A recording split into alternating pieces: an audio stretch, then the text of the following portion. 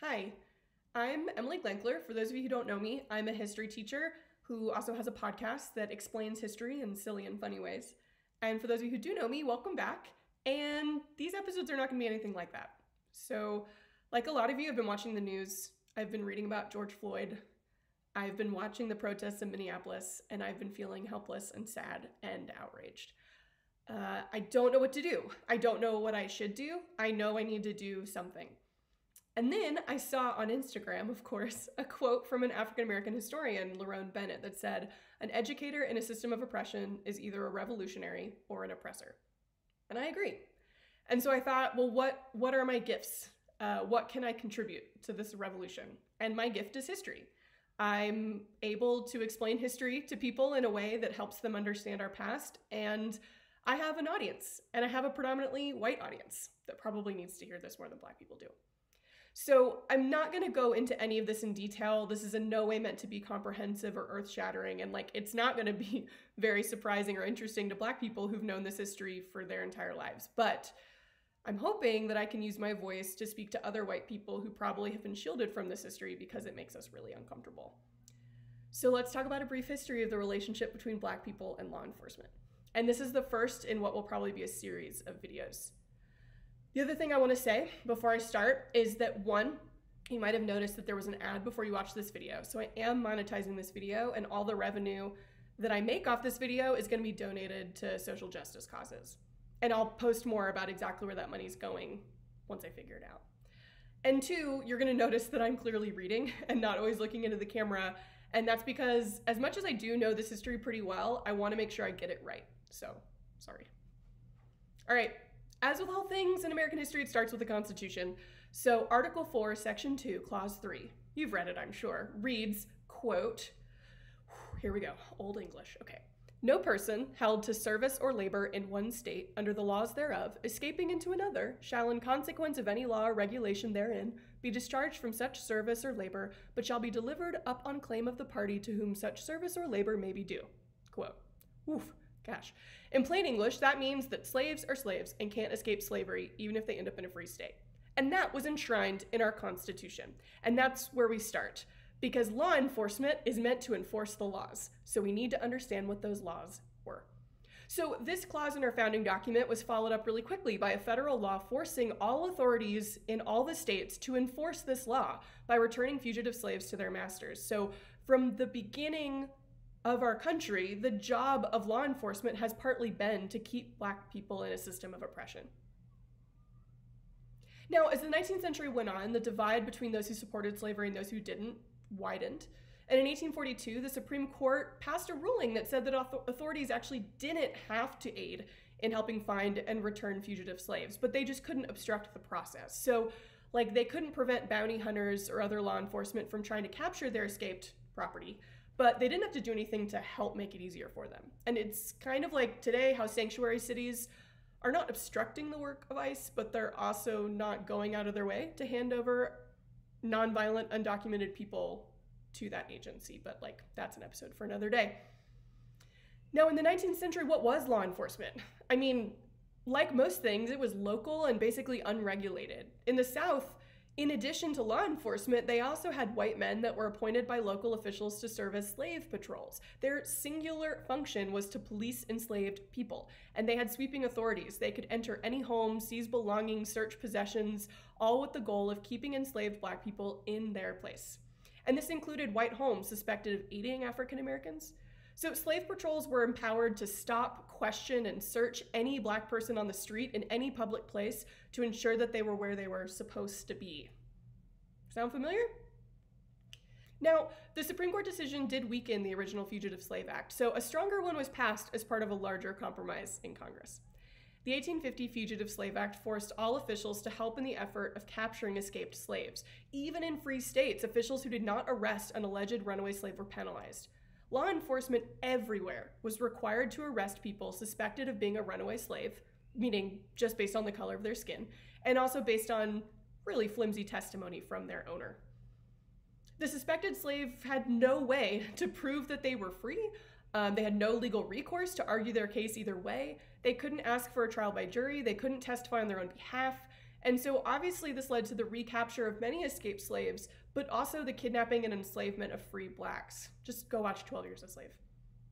So throughout all of this, people resisted. And like the act of escaping slavery was itself one of the strongest forms of resistance, but I also want to talk about other forms and ways that white people got involved and helped. White people across the North began harboring or continued to harbor fugitive slaves, and they protected free blacks. Most famously, right, led by African-American Harriet Tubman, right? She escalated her work on the Underground Railroad, but now they needed to get people all the way to Canada because even the North wasn't safe. White author Harriet Beecher Stowe wrote Uncle Tom's Cabin in response to the Fugitive Slave Act to try to show her mostly white audience of the true horrors of slavery in the South. But at the same time, like, the majority of people in the North were complicit. For one, many Northerners did nothing. They may have personally disagreed with the law or felt sympathy for enslaved people, but if a tree falls in the woods, right? Like, if a white person feels bad about oppression but does nothing, then which side of history are they on? In addition to silent bystanders, many wealthy Northerners and businesses actively supported the law and the system. Although the majority of enslaved people obviously worked in the South, a lot of the financing and the buying and selling of slaves happened up north. Even after the US outlawed the slave trade, Northern business interests were like closely tied to agricultural production in the South. So Northern businessmen founded the Union Safety Committee, which is like an epic euphemism, that raised thousands of dollars to support the Fugitive Slave Act and the continuation of slavery in the South. Okay, but you're thinking like, sure, in the age of slavery, the relationship was clear, right? Law enforcement's job was to enforce laws that kept black people enslaved and kept free blacks in their place.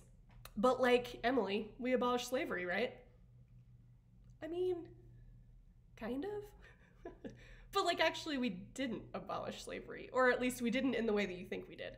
So the 13th Amendment reads, quote, "Neither slavery nor involuntary servitude, except as a punishment for crime whereof the party shall have been duly convicted, shall exist within the United States or any place subject to their jurisdiction."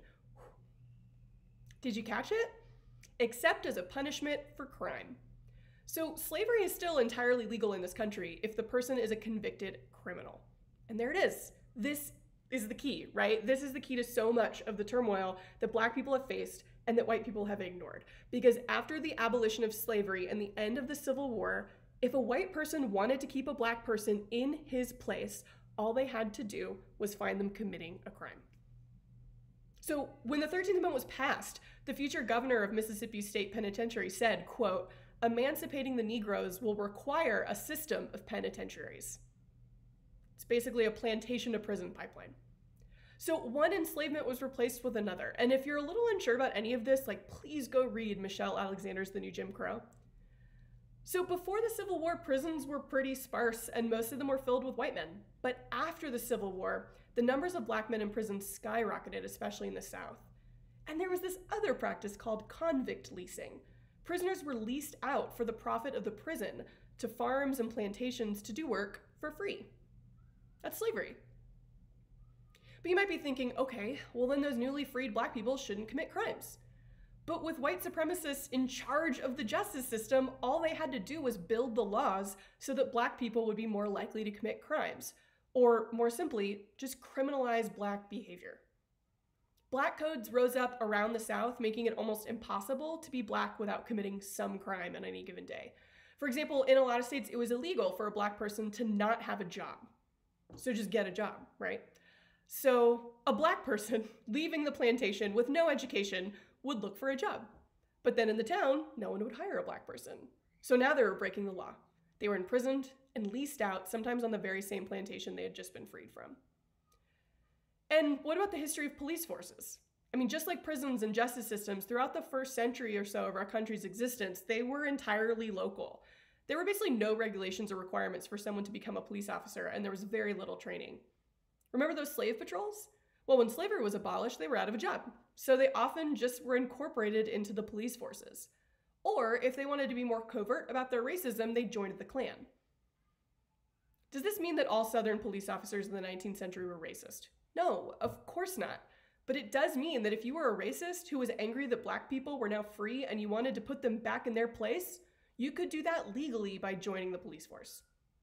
Because again, The job of the police is to enforce the laws. So your views on the police depend on whether you think the laws are just. And around the country, they unequivocally were not just for people of color. Even in northern cities, local police departments were overwhelmingly white, and their stated purpose was to respond to disorder, not necessarily crime. They found disorder in really any community that was not acting in a white Protestant way, which means that they spent most of their time in Black or immigrant communities. Now, in the South, the laws were clear. In the era of Jim Crow, which I would like to remind you lasted for almost 100 years, laws were passed with the express purpose of oppressing, imprisoning, and disenfranchising Black people. When a police officer arrested a Black man for attempting to vote without a white person vouching for him, that police officer was just following the law and arresting him. When a Black person tried to use a white facility, that police officer was just following the law and arrested them. When a Black person was seen in a predominantly white, wealthy part of town, the police officer suspected him of wrongdoing, followed the law, and arrested him. It's important for white people to understand that following the law is not always a signifier of doing the right thing.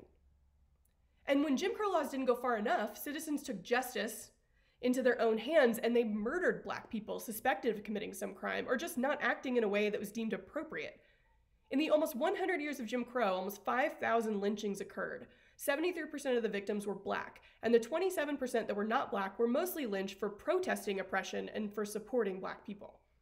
And while the historical records of the mobs involved in lynching people is obviously scarce, from what historians can tell, law enforcement was in some way involved in the vast majority of the time.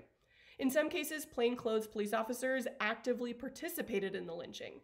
But more often, law enforcement just turned a blind eye when they knew it was going to occur. And it's well documented that those accused of lynching or murdering Black people, right, almost never faced any sort of legal repercussion. So it would seem historically that police were somewhat uneven in which laws they chose to enforce and whom they chose to enforce them upon. Now, you can say that we fixed all of that with Dr. King in the 1960s. And in future episodes, I'm going to do my best to show you that that's not true. But it's really critical to understand that we live in a world built in the past. We didn't wipe the slate clean and start over in 1968. We kept going with the same justice system we've had for almost 200 years. And sure, we changed some of the laws, but we didn't change the people enforcing the laws. And we didn't change the centuries-old belief that Black men were somehow more violent or more likely to commit crimes. Because our history and our own actions built that narrative and fulfilled our own prophecy.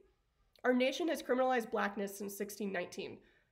And we've used that myth that Black men are criminals to justify a horrifying spectrum of oppressive behavior, from lynching to stop and frisk to moving to the other side of the street when a Black man in a hoodie is walking our way, to asking that a Black man be more polite in the way he protests his own oppression. To be continued.